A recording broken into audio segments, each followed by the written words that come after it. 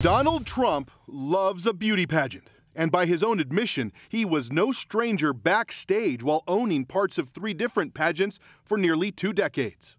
You know, they're standing there with no clue. Is everybody okay? And you see these incredible looking women. And so I sort of get away with things like that. In 2001, Tasha Dixon was Miss Arizona, competing in the Miss USA pageant. She experienced this kind of awkward moment firsthand. Our first introduction to him was when we were at the dress rehearsal and half naked changing into our bikinis. Dixon was 18 at the time and says watching Trump storm into a dressing room was shocking.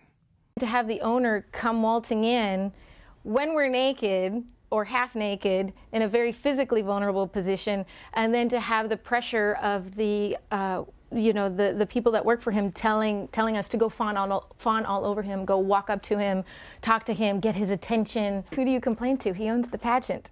So there's no one to complain to. Everyone there works for him. In 2005, 4 years later, Donald Trump bragged to Howard Stern about what he could get away with since he owned the pageants.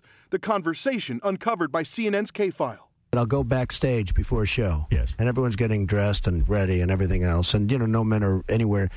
And I'm allowed to go in because I'm the owner of the pageant, and therefore I'm inspecting it. You're like everything is good. Later in that same show, Trump is asked if he'd ever had sex with Miss USA or Miss Universe contestants. Never comment on things like that. Give us the first letter of the country you had sex with. How many letters are there? This comes just weeks after Hillary Clinton brought up Trump's attacks on former Miss Universe Alicia Machado.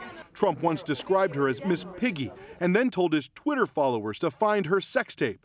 And another video where Trump is seen interviewing Playboy playmates and basks in the glow of a question from CNN's Jeannie Mose. And have you ever dated a playmate? I refuse to answer that question. On the grounds that it may be true? It may be true.